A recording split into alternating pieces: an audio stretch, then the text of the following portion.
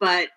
when you think about it, the final line of defense standing between Virginia women and Governor Glenn Youngkin is a slim Democratic majority in the state Senate. And the only way that we can ensure that these basic liberties remain intact in the Commonwealth is to elect strong pro-choice candidates, clearly in the next federal, but also state elections, to ensure that we can expand our majority in the Senate and also flip the House. And as I started at the beginning, I wanted this to be an opportunity to bring together amazing, credible community leaders who could speak intelligently about and educate you all about Jewish law and abortion. And I think hopefully that opportunity was presented here today. And at this point, I would love to open it up to any questions you might have for anyone, especially our experts as it relates